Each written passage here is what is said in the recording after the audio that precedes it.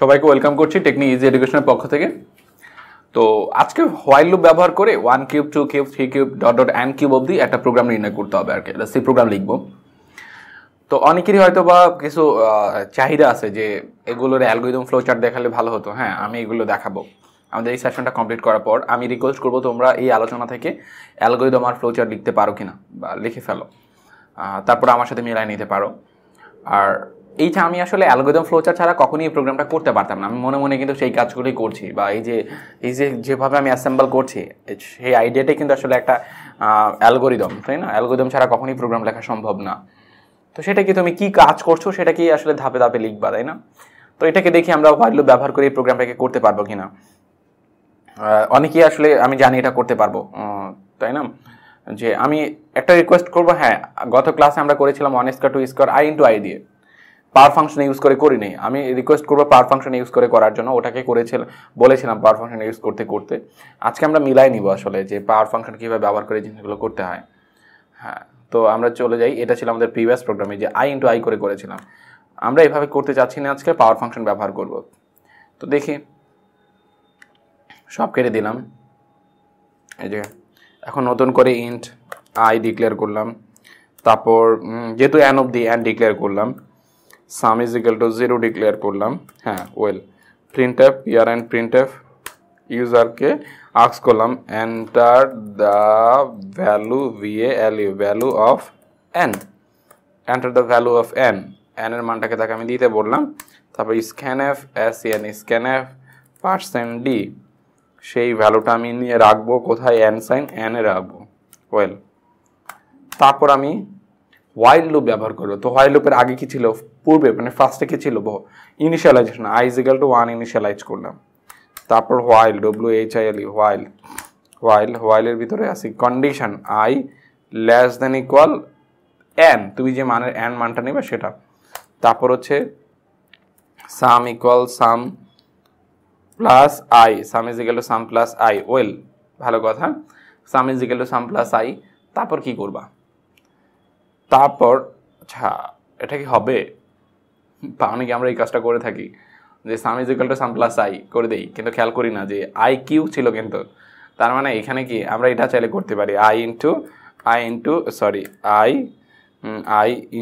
I. হ্যাঁ, তিনটা I মানে কি আই এর মানটা কিউ হয়ে যাবে, তাই না? ওয়ান কি হয়ে যাবে, 1 কিউব হয়ে যাবে, 1 ইন্টু 1। কিন্তু আমরা বলেছিলাম এভাবে না, আমরা পাওয়ার ফাংশন ব্যবহার করে করব। তো সেটা কিভাবে দেখাতে পারো কিনা? এই যে পাও ফাংশনের কি থাকে, পাও ফাংশনের একটা বেস পার্ট থাকে। এখানে বেস সবসময় কি আই, এর পাওয়ার কি থাকবে, কমা দিয়ে লিখতে হয় পাওয়ার অলওয়েজ 3 থাকবে। এই যে 3 পাও ফাংশনের সাথে i ইন্টু 3 এটা হচ্ছে বেস পার্ট, এটা হচ্ছে পাওয়ার তো ফিক্স অলওয়েজ 3, পাওয়ার তো আর বাড়ছে না। আর i এর মানটা চেঞ্জ হবে, তাই না? i এর মান একবার 1 হবে, 2 হবে।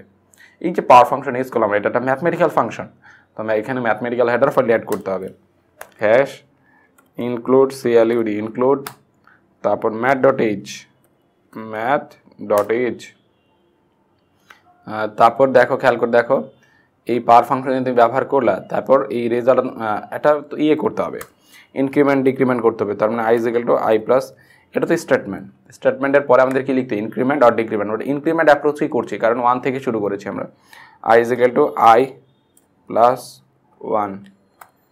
তারপর printf printf your summation SUMMATI1 summation result is equal %d।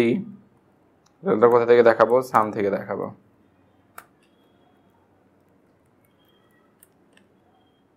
এখন তুমি চাইলে স্ক্রিন আউটপুটটা দেখে আসতে পারো।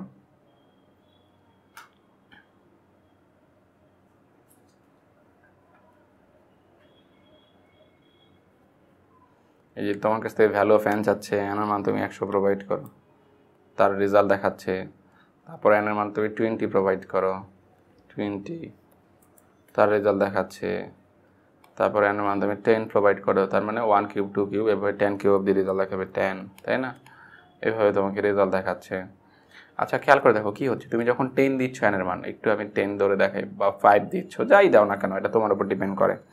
আচ্ছা, এমন কোনো ভ্যালু দিও না যেটা ইন্ট স্টোর করতে পারে না। মানে হচ্ছে আমি বলেছিলাম ইন্ট কিন্তু 2 বাইট রেঞ্জের মধ্যে যে ভ্যালুটা থাকে সেটাকে নিতে পারবে। তুমি যদি এর বেশি দাও দেন সেই রেজাল্টটা অ্যাব্রো দেখাবে, অ্যাবনর্মাল একটা রেজাল্ট দেখাবে। তো ধর হচ্ছে আমি 5 কিউব দিচ্ছি। যাদের এটা নিয়ে সমস্যা আছে, ইন্ট থাকলে আমি মানে ইন্ট থাকলে সর্বোচ্চ কোন ভ্যালুটা আসলে আউটপুটে দেখাতে সক্ষম সেটা নিয়ে আমি কোনো একটা পর্বে আলোচনা করব, যে 2 বাইট রেঞ্জের মধ্যে যে ভ্যালুগুলো থাকে। আচ্ছা ধরো 5 দিলাম, এন্টার দ্য ভ্যালু অফ 5, তার মানে 1 কিউব থেকে 5 কিউব অব্দি রেজাল্টটা দেখাবে। কীভাবে? হ্যাঁ, এই যে 5 দিয়েছো, 5 কোথায় আছে এখানে আমি একটু এক্সপ্লেন করছি। এই যে 5 তুমি দিয়ে লাইনের মধ্যে আছে, তারপর কি করবে, এই যে 1 থেকে শুরু করবে, তারপর হোয়াইল লুপ, এন এর মান এখন কত 5, তার 1 কি 5 থেকে ছোটো? হ্যাঁ ছোটো। তারপর এখানে আসবে সামের মান, এই যে প্রোগ্রাম কি করে উপর থেকে নিচে রান করে, তার মানে সামের মান কত নিয়ে আসবে, উপর থেকে 0, প্রথমবার এই 0 নিয়ে আসছে। তারপর কি করবে, পাওয়ার আই মানে কত 1, পাওয়ার ফাংশন কি করে, এটা বেস পার্ট, আই মানে এখন কত, প্রথমবারের জন্য 1 কিউব। আচ্ছা 1 কিউবে কত 1, তার মানে সামে আসছে কত 0, তার মানে 0 প্লাস 1 যোগ করে কথা রাখবে, সামে রাখবে। আচ্ছা এখানে একটা ব্যাপার ভুল ছিল, এই ব্যাপারটা আমি একটু ঠিক করে দিচ্ছি। যে হ্যাঁ, আই ইকুয়াল আই প্লাস 1, তারপর সে কী করবে, তারপর হচ্ছে দেখো আই এর মান 1 বাড়াবে। হ্যাঁ, বাড়ানোর পর সে আবার এই বৃদ্ধি ভ্যালুটাকে এখানে নিয়ে চেক করবে। লুপের ধর্মই এটা, যে বৃদ্ধি ভ্যালুটাকে এখানে নিয়ে চেক করবে। যখন এটা ফলস হয়ে যাবে লুপ থেকে বেরো যাবে, আর যতক্ষণ অবধি ফলস না হবে এই কাজটা করতে থাকবে স্টেটমেন্টের। হ্যাঁ, বৃদ্ধি করলে কত হবে 2 ভ্যালুটা কি ট্রু, কারণ এন এর মান কত ছিল 5। তারপর কি করবে এই যে সামের মান এখন কিন্তু আর 1 না, সরি এখন কিন্তু আর 0 না, এখন কিন্তু 1, এই কি যে 1, তার মানে কি হবে 1কে সে কী করবে, এই পাওয়ার ফাংশনের সাথে যোগ করবে। তো পাওয়ার ফাংশনের মানটা তো বের করতে হবে। পাওয়ার ফাংশন এখন আই এর মান কত 2 কিউবে কত হয় 8 এর সাথে সে 1 যোগ করে রাখবে সামে, তার মানে কত হবে 9। তারপর আই এর মান 1 বাড়াবে, তাই না, বাড়ানোর পর আবার সে চেক করবে, তাই না, তারপর সামে কত ছিল 9, এই যে সামে ছিল 9 আর পাওয়ার ফাংশনের সাথে যোগ করবে। তো আই মান এখন কত 3 কিউবে কত 27 কার সাথে যোগ করবে, 9 সাথে যোগ করবে, সামে রাখবে। এভাবে 5 কিউব অবধি যোগ করে যোগফলটা যাওয়া হবে সে সামনে রাখবে। দেন যখন আয়ের মান বেড়ে 6 হয়ে যাবে তখন এটা কী হয়ে যাবে, ফলস হওয়ার পরে দেখাবে ইউর সামেশন রেজাল্ট ইজ এত। তুমি এটাকে রান করে দেখে আসো, এটা প্রিভিয়াস রান ফাইলটা কেটে দাও। ধরো আমি 1 কিউব থেকে 6 কিউব অবধি, মানে 6 কিউব অবধি রেজাল্টটাকে প্রিন্ট করতে চাচ্ছি, মানে আউটপুটে দেখাতে চাচ্ছি। আচ্ছা হ্যাঁ, ধরো 6 তার রেজাল্ট হচ্ছে এটা, তাই না। তুমি যদি 7 প্রেস করো বা 10 বা 15, এটা তোমার ইচ্ছা, 15, তাই না, সে অনুসারে তোমার রেজাল্ট আসলে বাড়তে থাকবে। তো এটা ছিল পাওয়ার ফাংশন কীভাবে ইউজ করতে পারি। বারবারই বলছি পাওয়ার ফাংশন ইউজ করতে 2টা সেগমেন্ট ব্যবহার করা লাগবে। একটা হচ্ছে কি বেস সেগমেন্ট, একটা হচ্ছে পাওয়ার সেগমেন্ট। পাওয়ার অলওয়েজ 3, আর বেসটা কি চেঞ্জ হচ্ছে, একবার 2, একবার 1, একবার 2, একবার 3, তাই না, বেসটা চেঞ্জ হচ্ছে। তাহলে বেসটা কার মান, আয়ের মানটাই তো একবার চেঞ্জ হচ্ছে এখানে লুপের ভিতরে। আয়ের মান প্রথমবার 1, দ্বিতীয়বার 2, কিন্তু প্রত্যেকবারই পাওয়ারটা কি সেম। এই জন্য কিন্তু আমরা এখানে কি লিখেছি আই কত হবে ডিপেন্ড করে, প্রথমবার যদি লুপ চলে আয়ের মান হবে 1, দ্বিতীয়বার লুপ চলে আয়ের মান হবে 2, কিন্তু তার পাওয়ার কত থাকবে 3 থাকবে, এই জন্য এখানে ফিক্স 3। এটা হচ্ছে আমাদের এখানে বোঝার বিষয় আসলে। তো এইভাবে প্রোগ্রামটা আসলে কাজ করতেছে। তো নেক্সটে আমরা ডু হোয়াইল লুপ ব্যবহার করে প্রোগ্রামটা দেখবো। এখানে আল্লাহ হাফেজ।